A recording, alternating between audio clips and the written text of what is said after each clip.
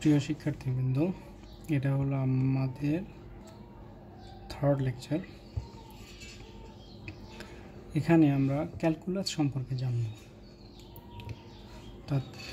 আসুন, ক্যালকুলাসে দুইটা পার্ট আছে। পার্টগুলো কি? একটা হলো ডিফারেনশিয়াল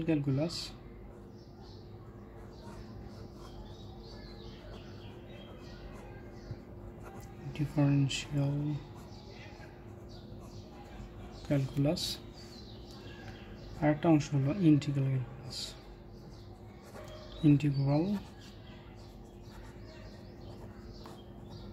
ক্যালকুলাস। তো ডিফারেনশিয়াল ক্যালকুলাসে আমরা ডিফারেন্সিয়েশন নিয়ে আলোচনা করি।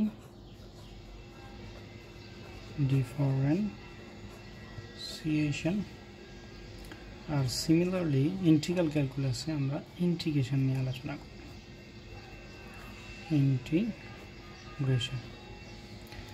ওকে, এখন আসো ডিফারেন্সিয়েশনে এখানে যে অপারেটর কাজ করে তার স্ট্রাকচারটা হলো এমন। এটাকে আমরা বলি ডিফারেন্সিয়াল অপারেটর। এখানে ফাংশন বসাতে হয়, তারপর অপারেটর ফাংশনের উপরে কাজ করে। সিমিলারলি এখানে যে অপারেটর কাজ করে সেটার স্ট্রাকচারটা বা আউটলুকটা দেখতে এমন। এখানে ফাংশন বসাতে হয়, এটাকে বলা হয় ইন্টিগ্রাল অপারেটর। তাহলে এটা কি হলো? Differential operator.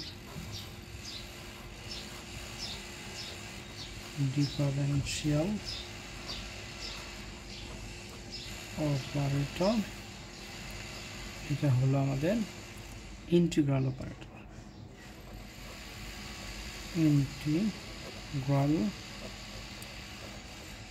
অপারেটর। ওকে, তো এর আরও অনেকগুলো নাম আছে, তো সেটা আমরা আলাদা করে লিখব। আর ইন্টিগ্রাল ক্যালকুলাস নিয়ে আমরা যেহেতু পরে কাজ করব, তা আমাদের এখনকার কনসেন্ট্রেশন হলো ডিফারেন্সিয়াল ক্যালকুলেটর নিয়ে। তো ডিফারেন্সিয়াল অপারেটর বলো আর ইন্টিগ্রাল অপারেটর বলো, দুইটারই কাজ হলো ফাংশন নিয়ে।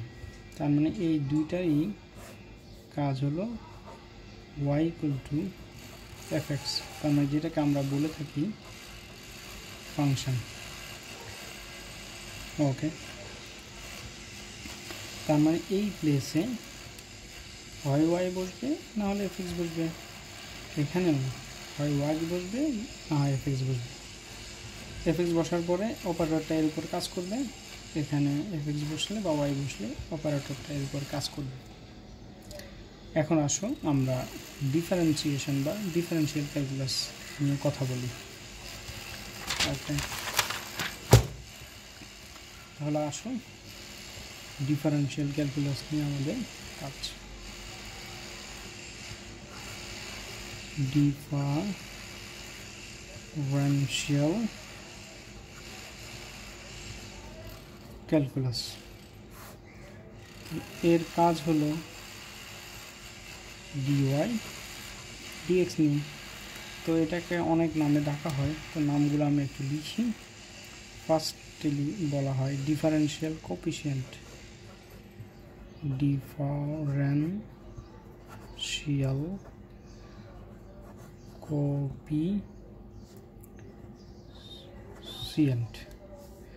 অথবা কেউ এটাকে বলে ডেরিভেটিভ। dy dx এর দুইটা নাম, একটা ডিফারেন্সিয়াল কোএফিসিয়েন্ট আর কেউ বলে ডেরিভেটিভ।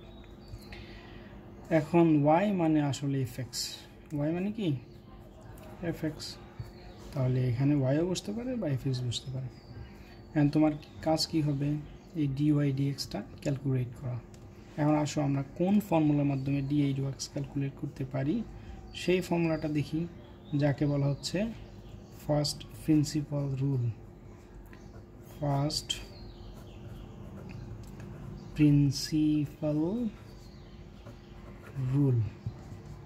তো আসো সেটা কেমন? এই যে dy dx = limit h → 0 F of x plus H minus F x by H. তার মানে এই ফার্স্ট প্রিন্সিপাল রুল, অর্থাৎ এই লিমিটিং ভ্যালুটা আমরা যদি এখানে ক্যালকুলেট করতে পারি তাহলে যে কোনো ফাংশনের ডেরিভেটিভ বের করা যায় বা ক্যালকুলেট করা যায়। তোমাকে তো এমন দেওয়া থাকবে Y equal to F x, তাহলে আমাদের কাজ হবে কি এক্সের সাপেক্ষে ডেরিভেটিভ করা। কার সাপেক্ষে? নিচে এখানে যে থাকে তার সাপেক্ষে ডেরিভেটিভ। কাকে করেছো? ওয়াইকে অথবা এফ এক্সকে, কারণ ওয়াই পরিবর্তে তো আমরা এফ এক্স লিখতেই পারি। ওকে, এখন আসো এই ডিওয়াই ডিএক্সটা আমরা কীভাবে আসলে পাবো। ফার্স্টে তোমাকে তো Y equal to F x দেওয়া থাকবে, তাহলে এখানে এফ এক্সের মান বসাও, এখানে এফ এক্স প্লাস এইচের মান বসাও। আমি বলতে পারো যে আমাকে দেওয়া আছে এফ এক্স, আমি তাহলে এই ভ্যালুটা কীভাবে পাবো? এই ভ্যালুটা পাওয়া যাবে ওই যে এক্সের পরিবর্তে তুমি এক্স প্লাস এইচ বসাবে, তাহলে এই ভ্যালুটা পাবে। তাহলে এখানে ভ্যালু পেলে, এখানে ভ্যালু পেলে, তারপরে এই দুটাকে বিয়োগ করে সিম্পলিফাই করবা, তারপরে এইচ দিয়ে ভাগ করবা, তারপরে লিমিটটা বসিয়ে দিবা। লিমিট বসালে একটা রেজাল্ট দিবে, সেটাই হয়ে যাবে আমাদের ডেরিভেটিভের রেজাল্ট। কার সাপেক্ষে? এক্সের সাপেক্ষে। এখন আসো আমরা একটা প্রবলেম নিয়ে কাজ করি। ফার্স্টে আসো বা একটা কোশ্চেনও আমি লিখি তোমাদের জন্য সুন্দর করে।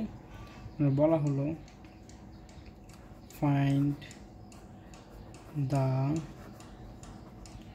ডেরিভেটিভ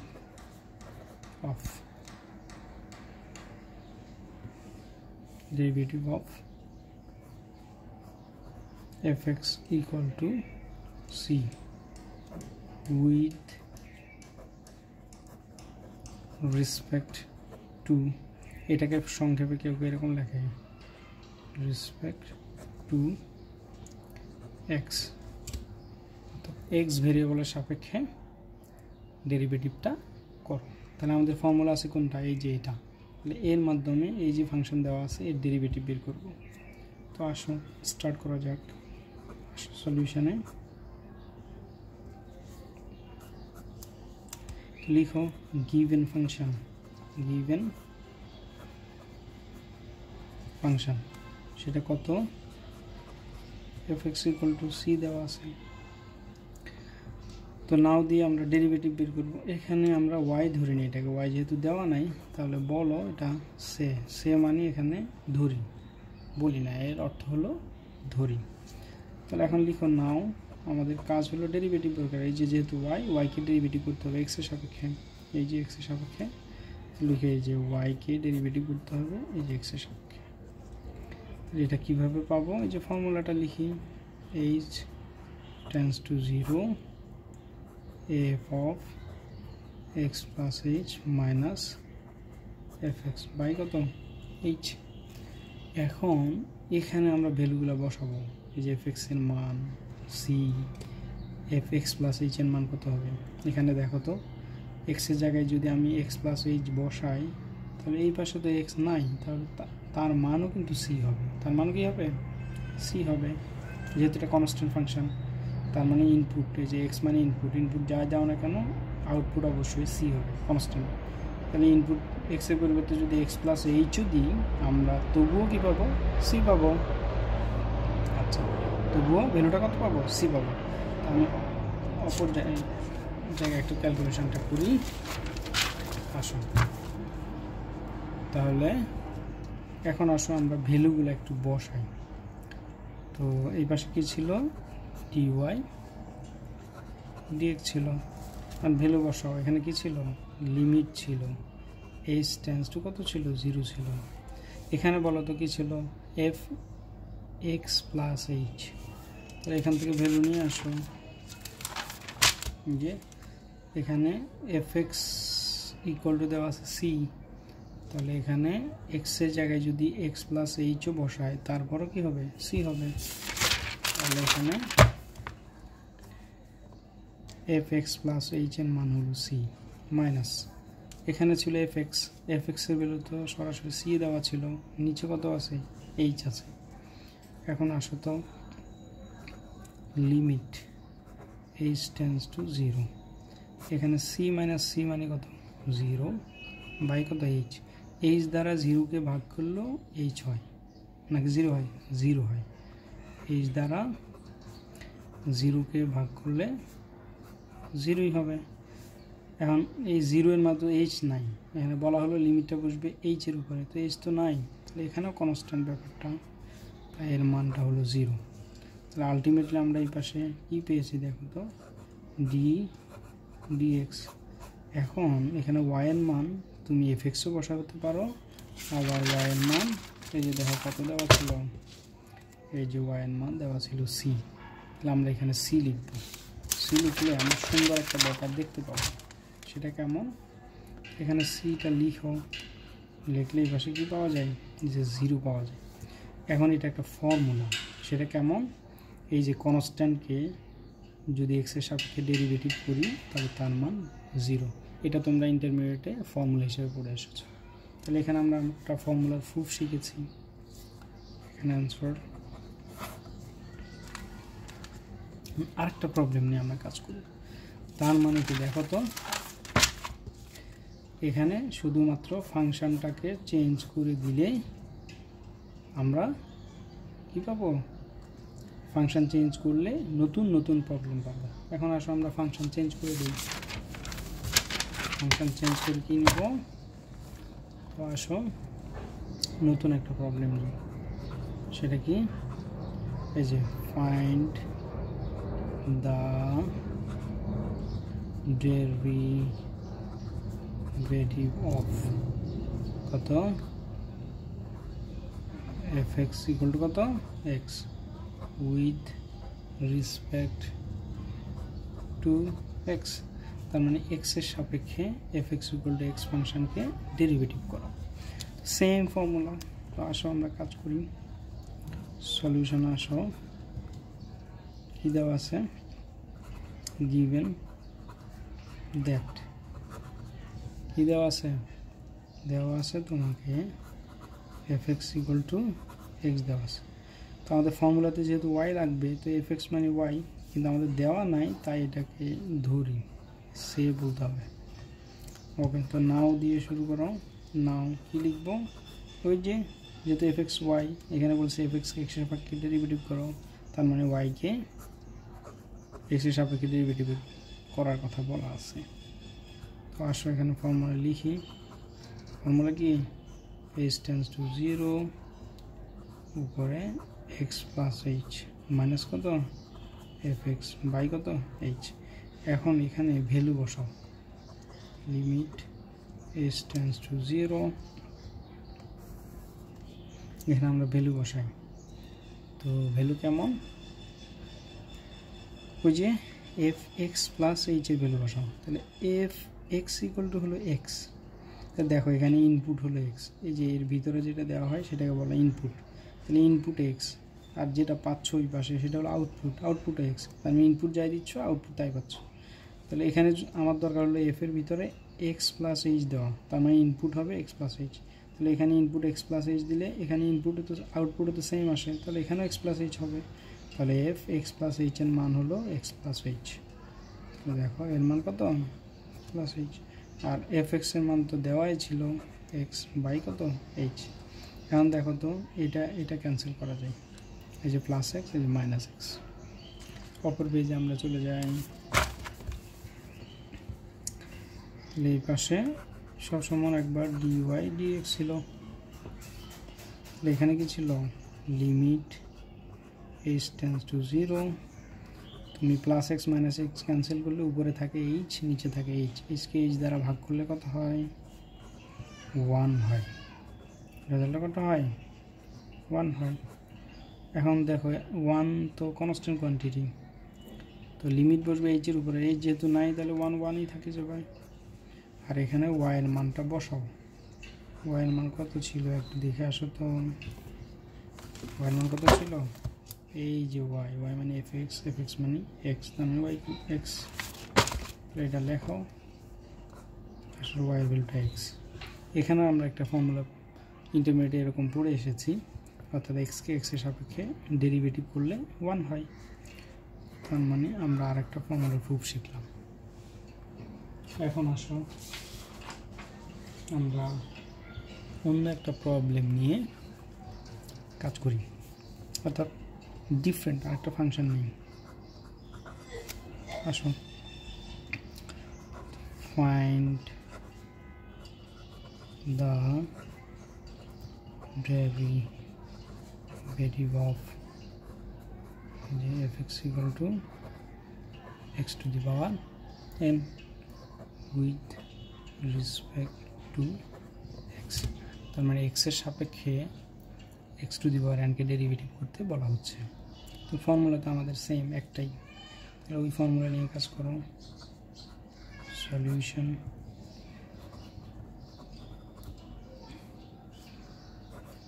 given ফাংশন, সেটা কত, এই যে fx equal to x to the power n, এটাকে y হিসেবে ধরে নাও, পাশে লিখতে হবে সে, নাও দিয়ে কাজটা শুরু করো।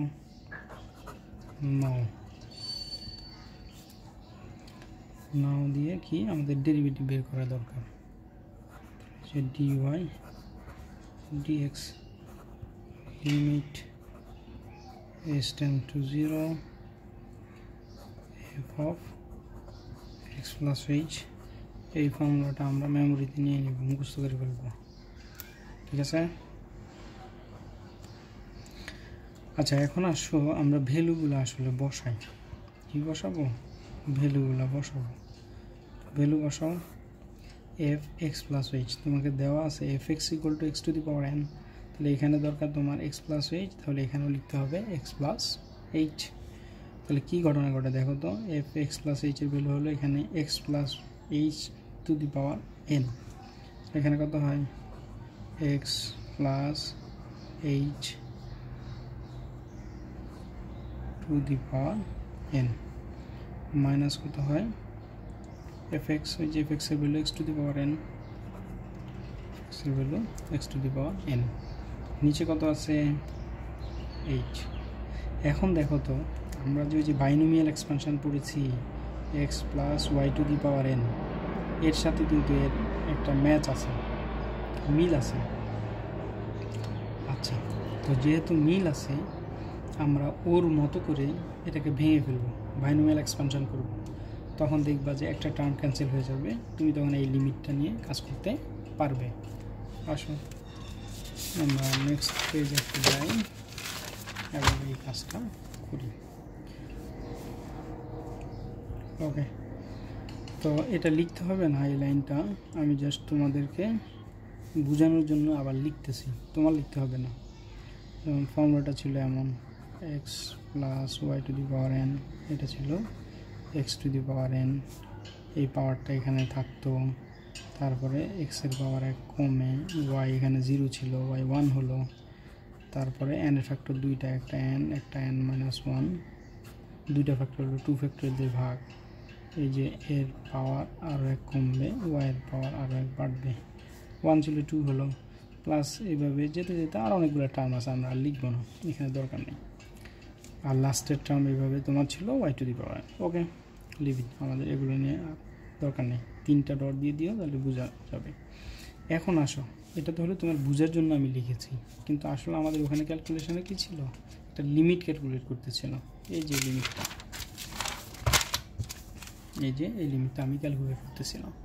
তো এখন আসো ওই যে এটাকে এক্সপানশন করব, আর minus x to the power N তো থাকবেই আলাদাভাবে, তাহলে এর এক্সপানশনের রেজাল্ট এটা থেকে বিয়োগ করতে হবে x to the power N, আর নিচে এইচ আছে। তো আসো আমরা নেক্সট পেজে গিয়ে ক্যালকুলেশনটা কমপ্লিট করি। ওকে, তাহলে এখানে কি ছিল, সমানচিহ্ন এই পাশে ছিল লিমিট এইচ টেন্ডস টু 0, একটু বড় করে দাগটা টানলাম যেহেতু এক্সপান্ড করলে একটু বড় হবে। তাহলে এখানে কি ছিল x plus Y to the power N, but তোমার প্রবলেমে এক্স প্লাস এখানে H to the power N, তাহলে এর সাথে মিল করো, তার মানে যেই জায়গায় ওয়াই আছে সেই জায়গায় এইচ বসবে, তাহলে এখানে এইচ বসবে, এখানে এইচ স্কোয়ার বসবে, আর বাকিগুলো ঠিক থাকবে। তাহলে এক্সপানশন করলে first টার্মটাতে x to the power N N x to the power N minus 1, Y হবে না, ওয়াইয়ের জায়গায় এইচ, এই যে H plus N N minus 1 2 factorial x to the power N minus 2, Y হবে না এইচ হবে, এসি স্কোয়ার প্লাস 3টা ডট, তার মানে অনেকগুলো টার্ম আছে এই যে, তার মানে এক্সপানশন করলে এতটুকু আসে। তার সাথে দেখো minus x to the power N ছিল, minus x to the power N, minus এই যে x to the power N. এখন আসো আমরা এটাকে একটু সিম্পলিফাই করি, সেটা কেমন দেখো, এটা minus x to the power N, এখানে plus x to the power N আছে, তাহলে প্লাসটা আর মাইনাসটা ক্যান্সেল করে দাও, থাকতেছে কোনটা, এই পুরোটা। তো পুরোটা লিখো, মানে এন থেকে এটা আছে, N x to the power N minus one, সাথে এইচ আছে, তো এইচ লিখো plus N N minus one 2 factorial x to the power N minus 2 Y square plus 3টা ডট, আর তো কিছু নেই, নিচে এইচ আছে। এখন দেখো তো নিচে যেহেতু সরি এখানে ওয়াই হবে না, এখানে এইচ স্কোয়ার হবে, তাহলে নিচে এইচ আছে, উপরে তো এইচ আছে, তাহলে এইচটা কমন নিলে এটা ক্যান্সেল করা যায়, আমাদের ক্যালকুলেশনটা আর একটু ইজি হয়। তো করো এই কাজটা, এইচ কমন নিলাম, তাহলে এখানে এন থাকলো, x to the power N minus one হলো, এইচ কিন্তু চলে গেল প্লাস দিয়ে, এখান থেকে দুইটা এইচ, একটা চলে যাবে একটা থাকবে, তাহলে N N minus one by 2 factorial x to the power N minus 2, দুইটা এইচ থেকে একটা চলে গেলো আরেকটা আছে, প্লাস দিয়ে 3টা ডট বাই কত এইচ, এই এইচ আর এইচ ক্যান্সেল করো, ক্যান্সেল করলে কি হয়, লিমিট এস টেন্স টু 0, তাহলে থাকতেছে কত N x to the power N minus one plus N N minus one 2 factorial x to the power N minus 2 H, plus এইভাবে যেতে থাকবো ঠিকই, ফার্স্ট টার্মে এইচ নাই, তারপরে এইচ আছে একটা, তারপরে দুইটা, তারপর 3টা, এরকম আসতে থাকবে। এখন দেখো তো লিমিটটা দেওয়া আছে কার উপরে, এইচের উপরে, তার মানে যেখানে এইচ আছে সেখানে আমরা 0 বসাইতে হবে, তো 0 এখানে এইচ নাই, তাহলে এটা এরকমই থাকে যাবে, যেহেতু এখানে এইচ আছে তাহলে এখানে 0 বসালে 0 ইন্টু সামথিং 0 হয়ে যাবে, পরেরটাতে এসি স্কোয়ার আছে, তার মানে 0 স্কোয়ার মানে 0, 0 ইন্টু সামথিং 0, তারপরটাতে এইচ কিউব আছে, তো 0 কিউব মানে 0, 0 ইন্টু 0, পরবর্তী প্রত্যেকটা টার্মে 0 হয়ে যাবে, তাহলে থাকতেছে কত N x to the power N minus one. আর এই পাঁচটা সবার মনে আছে, এখানে ছিল ডি ওয়াই ডিএক্স, তাহলে ডি ওয়াই ডিএক্স, ওয়াইয়ের ভ্যালুটা আমরা লিখলাম, সেটা কত x to the power N, তার মানে এটাকেও তোমরা ফর্মুলা হিসেবে পড়ে এসেছ, x to the power NK derivative করলে পাওয়ার সামনে চলে আসে, পাওয়ারে কমে যায়, তার মানে আরেকটা ফর্মুলার প্রুফ আমরা শিখতে পারলাম। এখন আসো অন্য একটা প্রবলেম নিয়ে কাজ করি, তার মানে আমাদের কাজ হলো কি, এখানে ফাংশনটা শুধু চেঞ্জ হয়ে যাচ্ছে, ক্যালকুলেশন কিন্তু সেমই থাকছে, ক্যালকুলেশন কি সেমই থাকছে। তো আসো আমরা আরেকটা ক্যালকুলেশন করার চেষ্টা করি।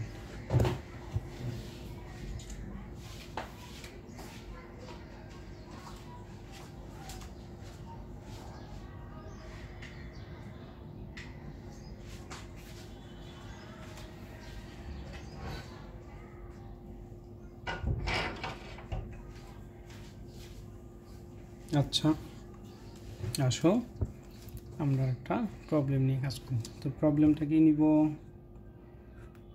প্রবলেমটা নিব এরকম, জাস্ট ফাংশনটা চেঞ্জ, তো সেটা কেমন, find the derivative of fx equal to e to the power x with respect to x, আমরা x এর সাপেক্ষে আমরা আবার ডেরিভেটিভ করতেছি, তার মানে ফাংশনটা শুধু চেঞ্জ। তো আসো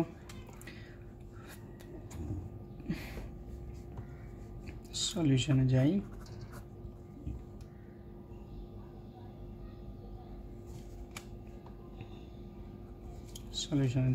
সেটা হলো কি, গিভেন ফাংশনটা কি,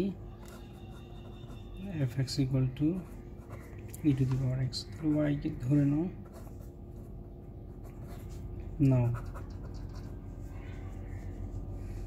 কি হবে, ওই যে ফর্মুলাটা ইকুয়াল টু কত, limit h tends to 0 f of x plus h minus fx by কত h। ওকে, তো এখন আসো এখানে আমরা সিমিলার ওয়েতে ভ্যালুগুলো বসাবো। h tends to 0, এখানে h। এখন আসো তো f x টা দেওয়া আছে e to the power x, তোমার লাগবে x প্লাস h, তাহলে এখানে x এর জায়গায় x প্লাস h বসাও, তাহলে এখানেও x প্লাস h বসাতে হবে, তাহলে এর মানটা হবে x প্লাস h। এই যে f x প্লাস h এর মান হবে e to the power x plus h, কারণ এখানে x প্লাস h বসালে এখানেও x প্লাস h বসাতে হবে, মাইনাস fx দেওয়া ছিল তোমার e to the power x।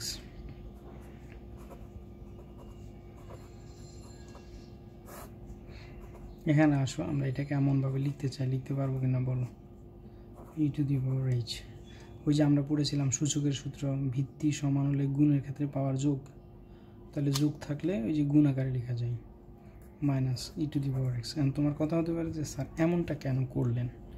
করলাম একটা কারণে, তাহলে e টু দি পাওয়ার xটা আমরা কমন নিতে পারি এবং লিমিটের x এর উপরে কোনো ভূমিকা নাই, তার মানে ই কনস্ট্যান্ট, এক্সটাও এর জন্য কনস্ট্যান্ট, লিমিটের জন্য, তাহলে কনস্ট্যান্ট কোয়ান্টিটির উপর লিমিটের কোনো ইফেক্ট নেই, লিমিটটাকে বাইরে নিয়ে রাখতে পারবো আমরা। ওকে, limit s tends to 0, e to the power x common নাও, তাহলে e to the power h minus কত 1 বাই কত h। এখন আসো e টু দি পাওয়ার xটাকে বাইরে নিয়ে আসা যায়, যেহেতু লিমিট দেওয়া আছে h এর উপরে, তাহলে এটা constant. Limit s tends to 0, e to the power h minus 1 by h।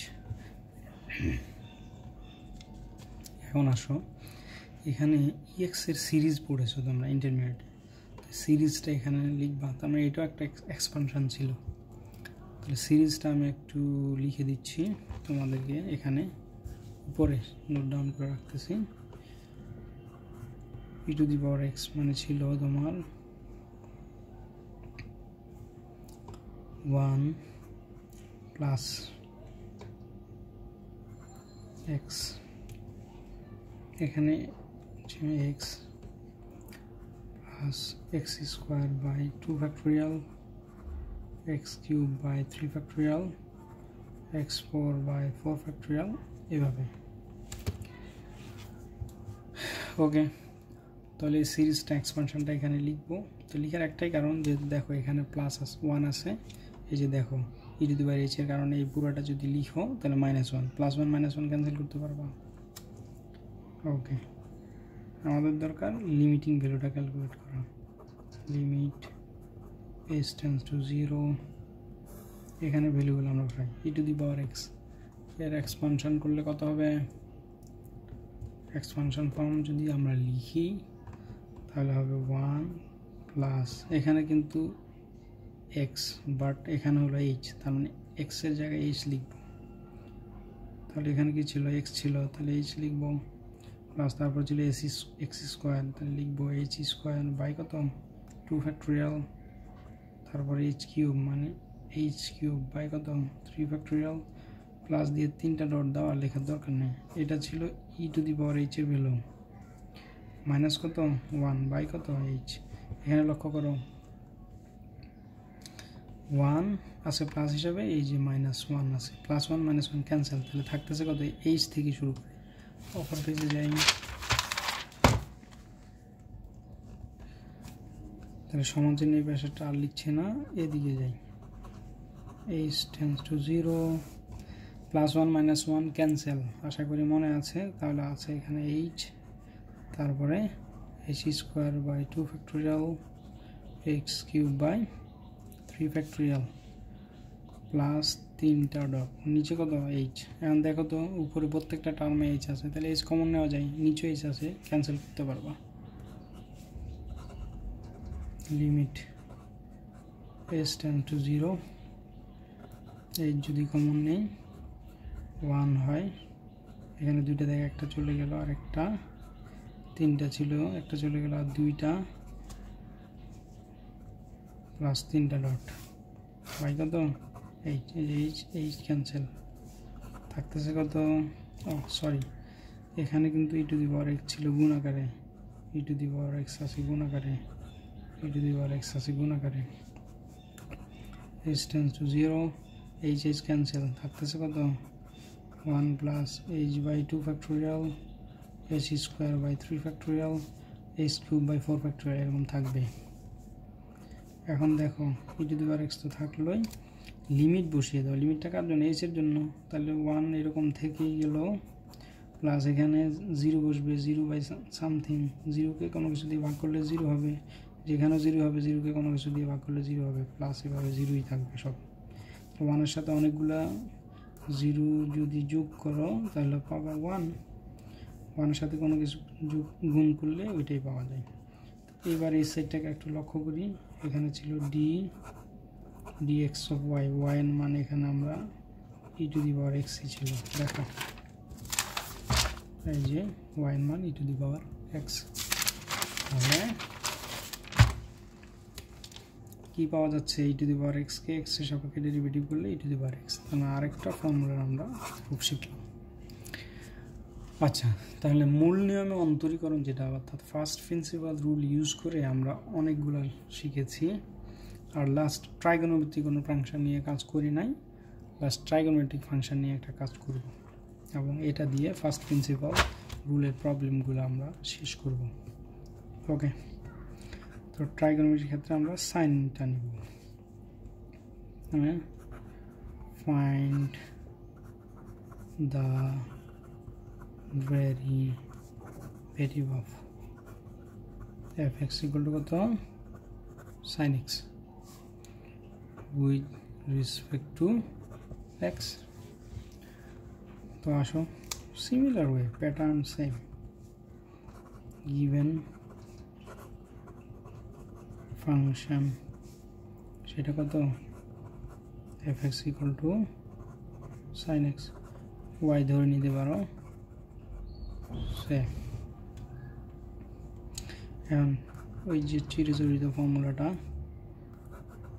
dy dx limit s tends to 0 f x plus h fx by কত? h। ওকে, এখন আসো ফাংশনের ভ্যালুগুলো আমরা বসাই। Limit s tends to 0 f x plus h, তাহলে f x হলো sin x, দরকার x plus h, তাহলে x এর জায়গায় x প্লাস h বসাও, এখানে x এর জায়গায় x প্লাস h বসাতে হবে। তাহলে f x প্লাস h এর ভ্যালু কত? sin x প্লাস h, তাহলে এখানে লিখো sin x plus h, minus fx, fx এর ভ্যালু sin x বাই কত? h। এখন আসো, এখানে আমরা আর কোথাও মানে সিরিজও জানি না, বা আর অন্য কোনো ফর্মুলা জানি কিনা একটু দেখি। তো জানো sign C minus sine D, এটা আমরা জানি। তাহলে ফর্মুলাটা একটু উপরে আমি লিখতেছি, তোমরা দেখো। Sign C minus sine D, এটা ছিল 2 cos c plus d by 2 sin c minus d by 2। ইন্টারমিডিয়েটে পড়েছো তোমরা, এসএসসিতে পড়েছো এটা। ওকে, তো এই ফর্মুলাটা একটু কাজে লাগাই। 2 cos, এখানে কত হবে? এটা আর এটা যোগ করতে হয়, x plus h plus x by কত? 2, আর সাইন এই যে cos c minus sin c minus sin d, 2 cos c plus d by 2 sin c minus d by 2, অর্থাৎ এটা যোগ করে 2 দিয়ে ভাগ, এটা থেকে এটা বিয়োগ করে 2 দিয়ে ভাগ, প্রথমটা cos পরটা sin।